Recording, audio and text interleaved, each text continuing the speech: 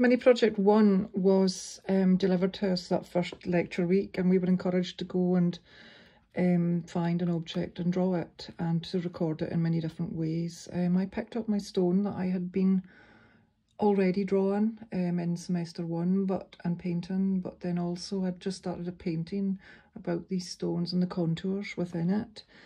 So I picked up my stone and I began to draw it and recorded it in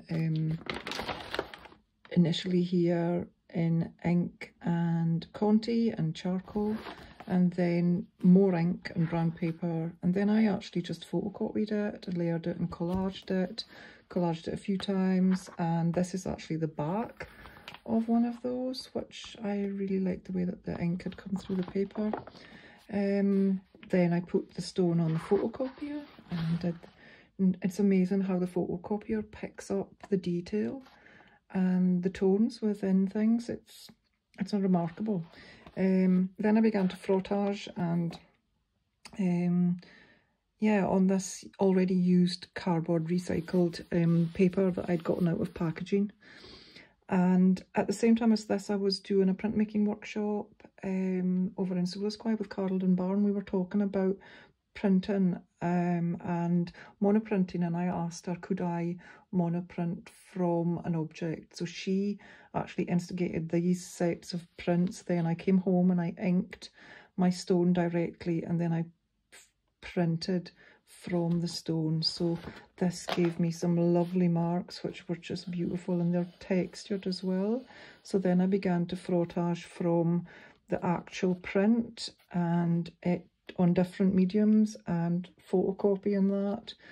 So it just gave me lots of lovely results, which I was delighted with. And yes, I ended up doing more newsprint, using different papers, newsprint, layout paper, newsprint again, and then putting them into the computer and blowing them up and making them slightly bigger. They're lovely. I really like these. Very, very happy with the results of those.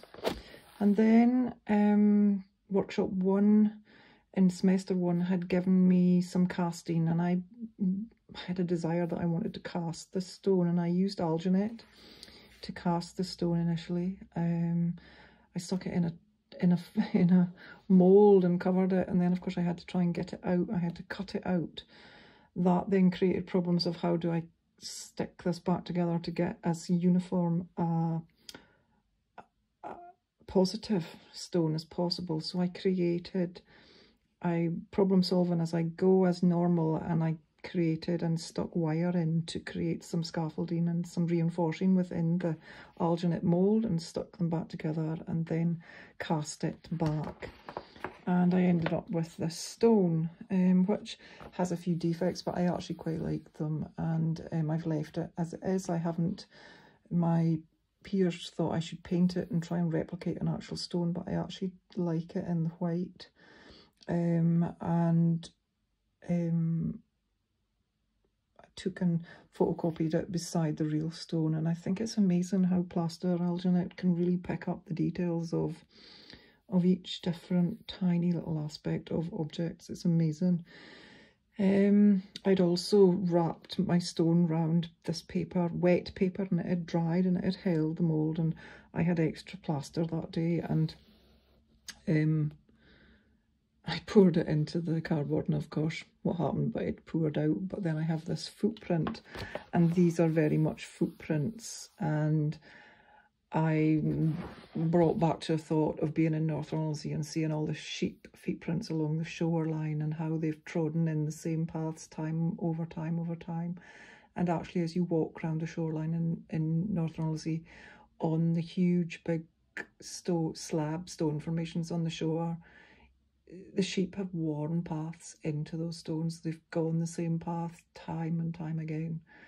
And that really hit me when I was there in June, and I took lots of images of it. And it's that thing of treading the same path. Those that have gone before you have trodden the same path, and here we are doing the same, that cyclic kind of lifestyle that we lead. So footprints became quite relevant. Continued to work with the stone, pressed it into plaster, pressed it into sand, making moulds, having some fun. Here's my stone inked up, you know, pressed it into sand and ended up with a sandy footprints. But I love the contours that it really picked up of me pressing the foot into the sand and into the clay, and this is the clay, and it's just a delight. It's really lovely. I love the contours in this. Very much then describing the landscape that I'm very much embedded in, and I try to paint, and I love the contours of the land. So really come in a full circle in that mini project one, which was wonderful.